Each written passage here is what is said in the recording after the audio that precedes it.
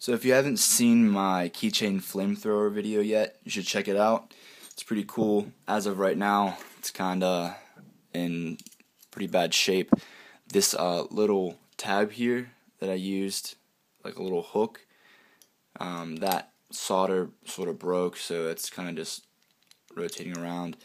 And honestly, a lot of people were having a difficult time figuring this one out. The biggest question was, what kind of stapler? Like, I thought that would be the least common question, but it's really any stapler that works. It could be the largest one, it could be the smallest one. This one I got from the dollar store, and it was just a mini stapler. It's really not that complicated, but we're gonna ditch that because I was just not the greatest idea, but I found a way to make it even more compact.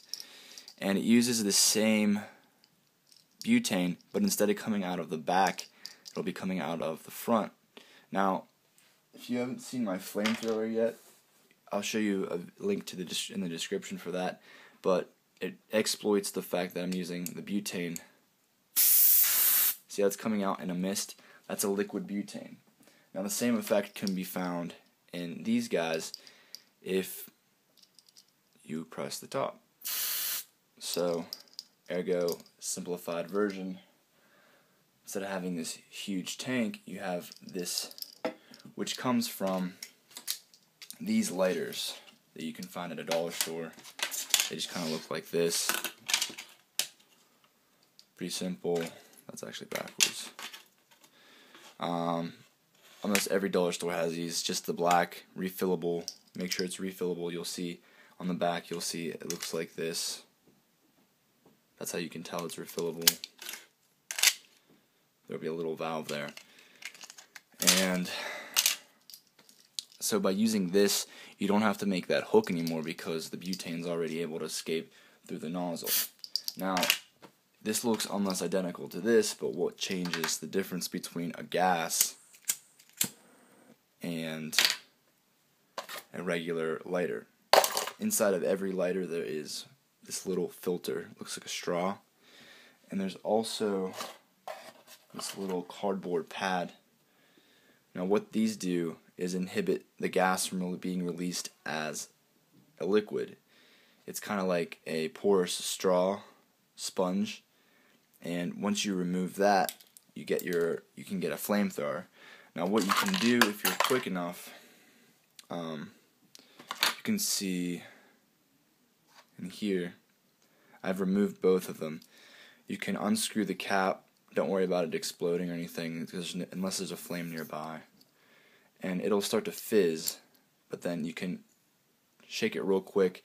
The gas will be released. It will shoot out this little wick, and if you're quick enough, you should be able to get at least half of the lighter still full of butane, and then you can use it for the trick if you can't find this lighter.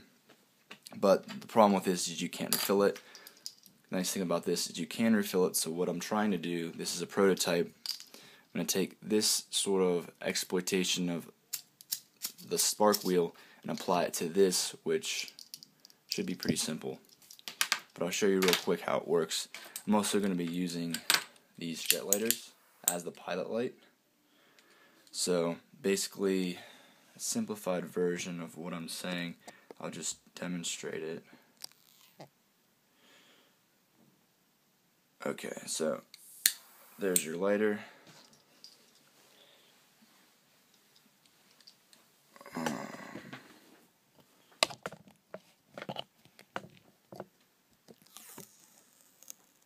Okay, so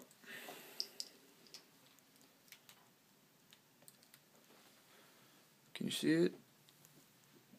What I'm going to do eventually is either tape this or make some type of model to hold everything in place, so that'll be kind of like a trigger.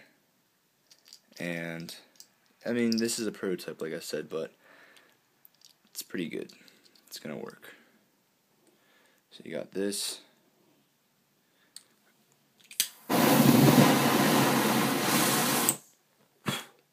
Now, if you notice that the lid on fire, so that's not good either. What I'm going to have to do is make some type of flame guard, but the nice thing is, like I said, you can refill it. So you just take your butane,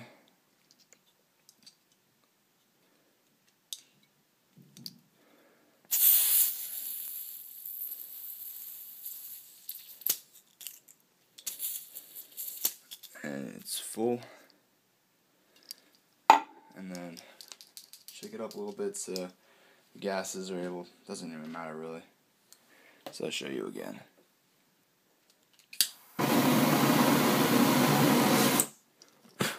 Okay, so that's pretty much it. Pretty decent flame, still got some fuel left in there. So you guys understand the point. If you want to go ahead and just start where I left off, try and make it yourself. But this is just giving you guys a little idea. Possibly give me some feedback, what you think, any ideas of how I can make everything work. So it's pretty simple. Thanks for watching.